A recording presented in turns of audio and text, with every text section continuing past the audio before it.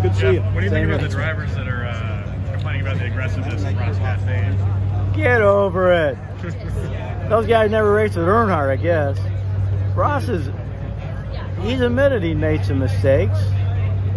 He's not doing that stuff on purpose. His move at Martinsville was absolutely incredible. I love the kid. But yeah, he's made some mistakes. Excuse me, I think we all do once in a while, have in our lives. He's learning, but he's aggressive, and that move at Martinsville was absolutely ingenious. How do you think of that? Now, I've raced there a lot. I won 15 races there. I never thought about doing that, never.